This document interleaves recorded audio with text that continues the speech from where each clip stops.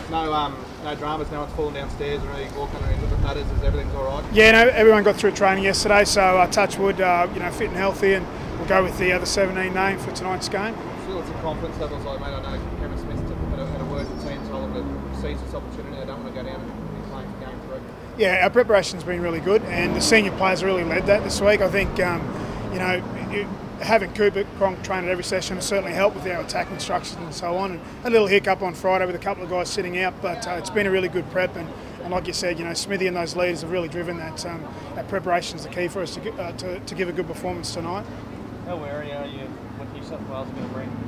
Yeah, listen, I think they're going to bring a lot of offloads. I think looking back at game 1, where they did break up our defensive line a little bit was through their offloads. I think they had 12 offloads for the game, so we expect Tarmau, Fafita off the bench, Gallen to really promote the footy. I think them having another 10 days in camp together as well certainly will help their attacking structure. So we expect a lot of threat out of them tonight, and we're prepared as best we can to try and handle that and minimise that threat. But we expect a lot of offloads out of them, and I think the evening's going to be nice and dry, hopefully. So there'll be some attacking football thrown at us. Does an open game suit you guys though as well? I think it does. I think we want to get GI his hands on the footy. I think game 1 he only had 3 touches first half. So the more we get the footy in his hands, it certainly opens up our attack. But like you say, we want an attacking game as well, and I think we'll get that from both sides. Is there a forward who's stepped up, sort of played that role that during training and the preparations that with Nate missing, that sort of enforced the role for the first 20 minutes, the hard hit in the middle? I think Matt Scott, he's done that traditionally, since he's come into the Origin side. But I've really noticed, spring in his step this week, and he's certainly spoken a lot more in the meetings and at training. So I expect, Matt to start the game really well. In saying that, Josh Maguire, he deserves his opportunity to start. His form at the Broncos has been outstanding since he's come back this season. So it's a good opportunity for him. So both those guys will step up tonight. I imagine this first 20 is going to be pretty epic from both teams. It sounds like they're both really going to rip in. Yeah, I think it's for New South Wales. It's desperate times for them as far as where they're positioned in the series, and for us, we're at home, and we want to go out there and do our mates proud and our state proud. So that's been what we've spoken about in the build-up. And the first 20 minutes, we'll be nice and physical as most Origin games are. Well, last year's Nelson Melbourne, they sort of caught a little bit out unawares by the intensity of the Blues when they came down there. Yeah, they were really physical early. Yeah, they were really physical early last year at Melbourne. And I think talking to some of the senior guys, didn't quite get our prep right last year for that Melbourne game. So it's been a real focus for us this week. The first 20 minutes, we need to make sure we're nice and aggressive with what we do and our actions, particularly through the middle of the park. How much is Josh Maguire looking forward to? It's a big occasion for him to replace him. Oh yeah, Josh is looking forward to it. He's played his whole career. Play for Australia, which he did earlier this year, and start for Queensland. So obviously he's very excited and he's ready to go. Anthony, how's Glory Park obviously a big game for him tonight, last in Queensland Derby? Yeah, Sam. It's been spoken about. We haven't got any milestone games this time, but Corey obviously playing his last game in a Maroon jersey at home. Everyone respects what he's done in the game, both for the Broncos and for Queensland, and the players are motivated to play well for him, and Corey's motivated as well. So, it's a big occasion for him, but we want to send him out in the best possible note as well. You mentioned Cooper before, like you said, it's a lot better. How much better? Can you quantify what you've seen? Because obviously it's shambolic in game 1. What about Paddy now every day? What difference do you really see?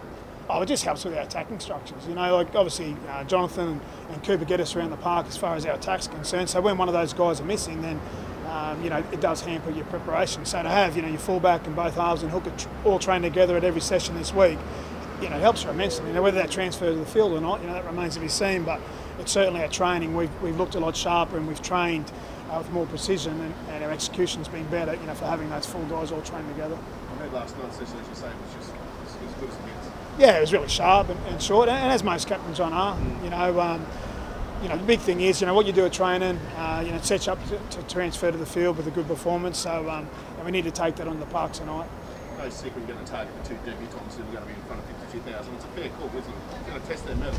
Yeah, it certainly is, and they've got some guys, Dylan Walker who's going to start at right centre for them. It's a big test for Dylan, and like you say, they've got Jack Bird and Frizzell there as well, and it's a big occasion. But for our guys, it's Corey Oakes and Justin O'Neill's first time in this arena at this level as well. So we've got some guys who are new to this as well. But,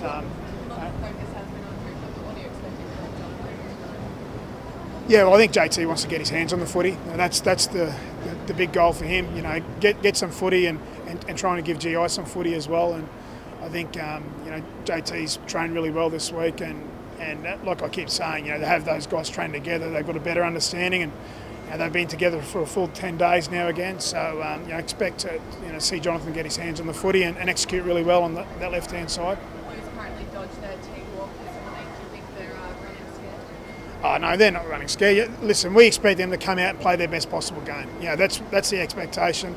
That's what they brought to the Melbourne game last year. So you know, we're preparing for them to play at the best of their ability, and we need to make sure that you know, we equal that and better that. And if we do that, we give ourselves a chance. Are you surprised that they didn't participate in the team walk through the city, that they've gone behind closed doors? Oh, listen, you know, again, I haven't really concerned myself with that. They'd have a reason for that. I'm sure they've done something to get themselves moving this morning. So, you know, whether it's a walk or whether it's something indoors, yeah, that's not for us to sort of concern ourselves with. Just overall, you see the crowd here and the amount of people that are interested in the team throughout the week. I mean, does that surprise you, the interest in the crowd? Yeah. Well, it's amazing, isn't it? You know, it's my first time, you know, coaching at this level. So to see the immense interest up here it has been particularly eye-opening. I know the players really appreciate all the support they get up here. So you know, they've been excited by seeing the scenes they've seen this week. Can you talk about the feeling in camp on game day? Obviously, you know, the guys all prepare a little bit different, but you know, we go for our team walk shortly, and each individual sort of obviously has got some sense of excitement. But you know, they've played in big games. These guys have all played at this level before or played grand finals, so they know how to prepare well. And but there's certainly a sense of excitement about, you know, playing at home, which there always is. The alternative if they lose is pretty bad, isn't it? They can't get the job done here, isn't it? You have to go back down there and get it done. Oh, well, it's challenging any time you lose, Sean. So I think you know, we haven't concerned ourselves about the result. I know it's easy to say, but we just need to play well. We need to go out and start the first 20 minutes, like you said.